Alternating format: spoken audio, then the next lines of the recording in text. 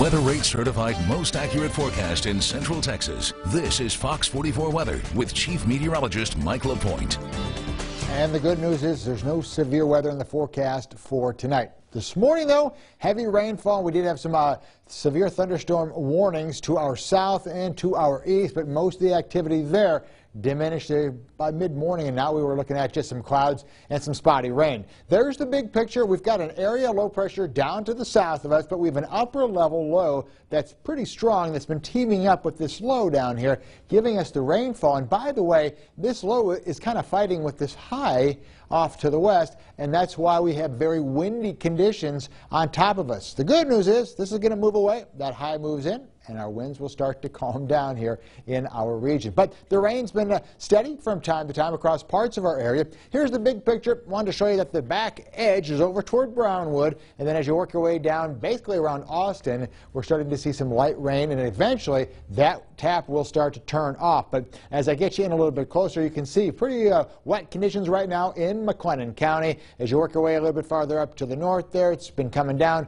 around the Hillsborough area, and then areas back off to the west. Been looking at quite a bit of some steadier rainfall. Once again, this is on the backside of that low, and it'll finally begin to pull out as we go throughout the evening. But look at this rain. We've had a lot of rain, getting close to 3 inches over the last 24 hours here in Waco, about an inch up in Mejia. As you work your way over toward Killeen, maybe not as much, but that's still a pretty good dose. Over an inch and a half over toward Gatesville, inch and a half in Comanche. So you get the trend. Some areas saw quite a bit. Other areas like Brenham, only about a third of an inch. And those winds today, boy, weren't they strong. They were out of the north and west, about 35 miles per hour with gusts a little bit higher than that. They have come down a little bit. You can see the arrows showing a north wind around 12 in Gatesville and 13 right now in the Temple area. So the forecast as we go throughout the evening, I still have high chances of rain by 7 o'clock. You can see scattered here and there. But as we go throughout the evening, there's that spin right now in the atmosphere, and that's the low getting out of here. By midnight, a 20% chance here, maybe a little bit higher over toward 45. And it looks like as we hit overnight into early tomorrow morning, we see some drier air coming in, and that drier air pushes all the clouds away.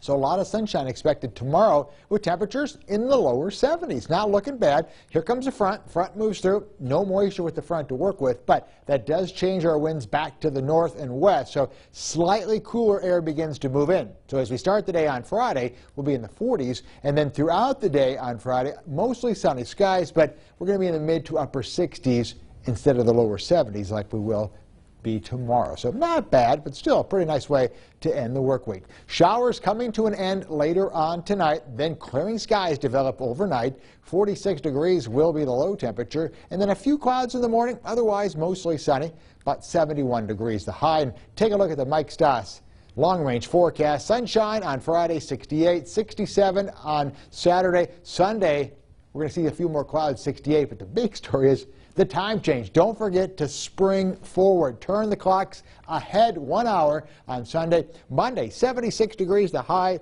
A 50-50 chance of showers, maybe a thunderstorm, but look at those high temperatures thanks to a warm front and a southerly breeze. We're going to be in the mid-70s next week to start it off. Low temperatures, not bad either. Upper 40s to low to middle 50s. And down toward Bryan and College Station, you may be socked in the clouds a little longer tomorrow. We'll see clearing skies, sunshine in the afternoon, 72. And again, as we hit the weekend, we're talking 60s and 70s, and those 70s continue right on through the start of next week. Hey, we will take it.